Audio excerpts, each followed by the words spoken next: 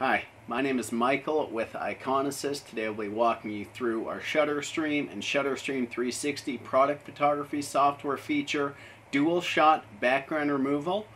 This is one of our latest features released in version 10.0 of our software, and essentially what it does is takes a couple different pictures at different exposures and we'll figure out where the product is versus where the background is, kind of using a silhouette mask, and will automatically remove the background from the product. Our setup today will be with a compatible camera connected via USB to our computer. It's just an entry-level Canon DSLR camera. Working with our medium LumiPad 360 lighting kit. Consists of two front tower lights as well as a backlight panel. They're all dimmable and color adjustable too, as well as our silver mid turntable and medium standard 360 riser. Our subject will be Buzz Lightyear. Typically white products on white backgrounds are a bit more difficult, so we'll try to put this tool to its test and see just how well it works. So my first step here will be place my object in the center of the turntable. And now what we'll do is turn your attention over to the software. And actually what I can see here is I probably just need to raise my camera just a tad. And now we'll go over to the software and we'll walk you through the workflow. Alright, so what we're seeing here is a real-time preview. You can see my hand going back and forth in front of the subject. And the nice thing about this real-time preview is we've built in exposure simulation for a lot of the compatible cameras that we work with. And what we're seeing here, it looks a little overexposed. So we can start making changes to our camera settings. For instance, I'm going to change the shutter speed from 1/13 to 1/20 of a second. And as you see, when I make that change and or a more drastic change, we see the result in real time on the monitor. So we're going to first find our optimal setting here. And something like 1/15, that looks pretty good. And alright, so we're just going to remember that number here. And pardon me, what I can actually do is just say, let's call this correct exposure. Okay. And that will save that camera setting profile.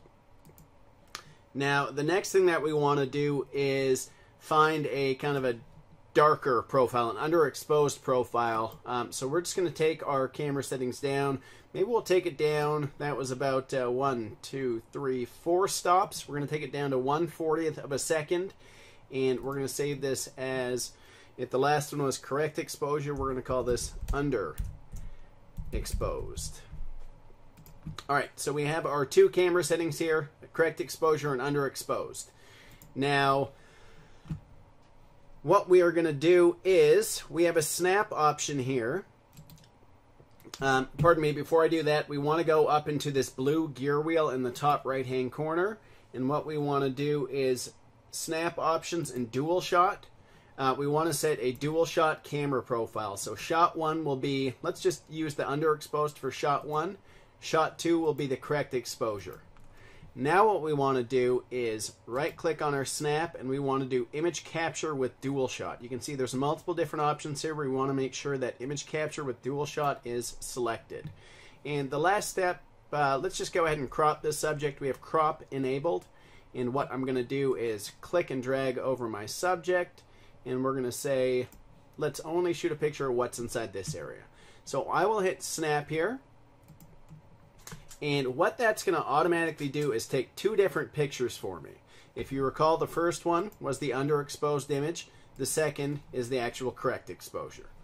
So as you can see here, nothing changed other than our camera settings. It's the exact same crop, exact same focal point.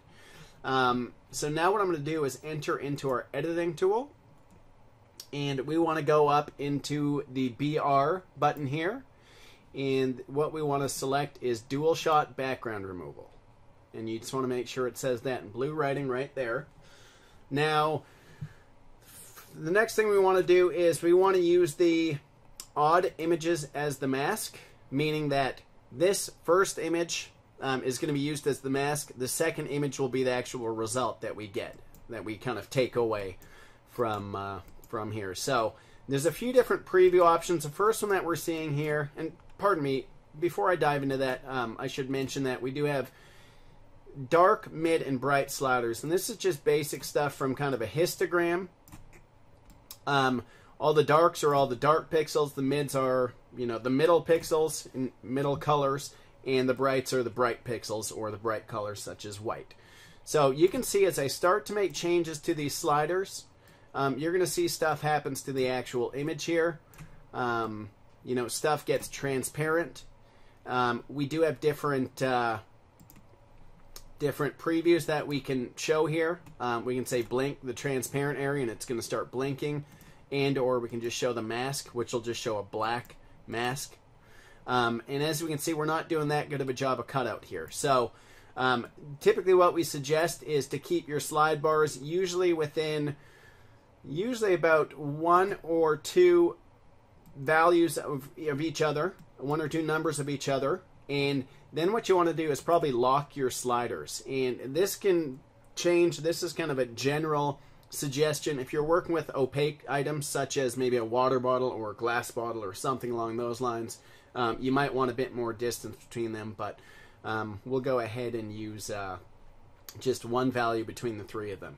And I'm going to lock my sliders, so now that when I drag, we're going to see here that it locks them all. So when I drag one, it drags them all. And what I'm going to do, instead of using this mask that it's showing, I'm going to say, show me the actual product here. And maybe what I'll do is just say blink the transparent area. So we can see now we're getting a pretty good cutout of this object. One thing that it can have a hard time with is shadows. And maybe if I drag these down a bit, you're going to start to see... Oh, we actually got rid of the... Oh, there you go. You can see if you go too high, you're going to get rid of the shadows. So we're going to take that down just where it looks pretty good. And looking around our subject and inspecting here, it looks like we're doing a pretty good job here. A couple more kind of options here is one's a mask grow radius. That's actually going to increase. This is a pixel value, this thing that you see here, 16. That's saying increase it by 16 or X number of pixels. Typically what we'll do, there's sometimes an outer glow, depending what background you're shooting with. Typically what we'll do is we'll just say, usually about 2 or 3 pixels is good.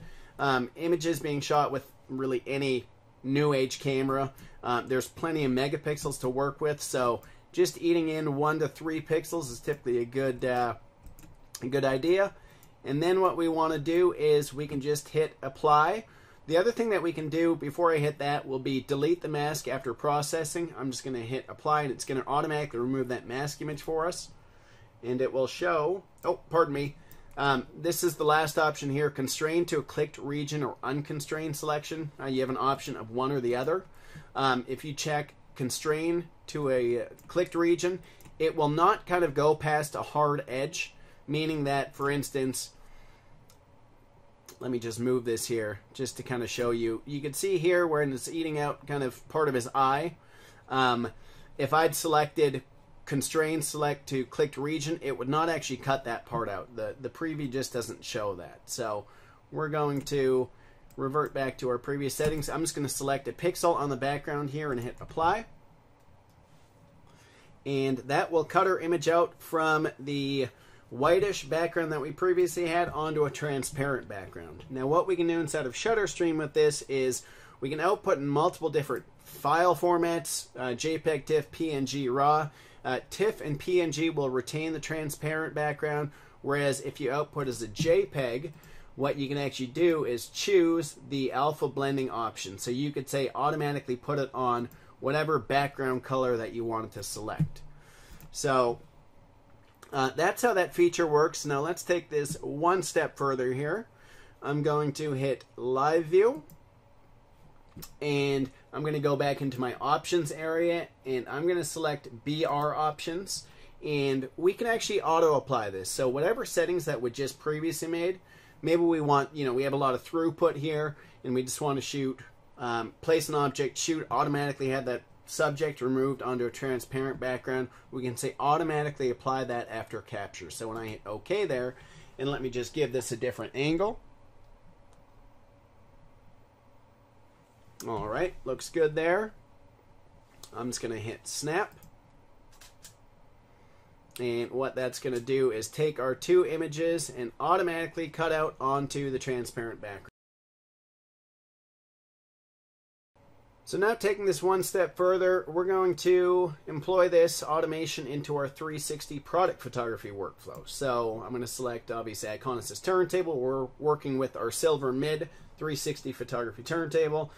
Choose the number of frames that you want to shoot, as little as 2 all the way up to over 8,000. We're just going to say 72 for the purpose of this demo here. And we want to shoot in, let's say, counterclockwise. Okay, so everything looks good here. I'm not going to dive into the 360 workflow that I would typically do, but we're going to go ahead and in the bottom left-hand corner of the 360 shooting window, what we can do is enable our shooting mode. That will be dual shot, and then when I hit start, that will automate our process in a turn, stop, snap workflow.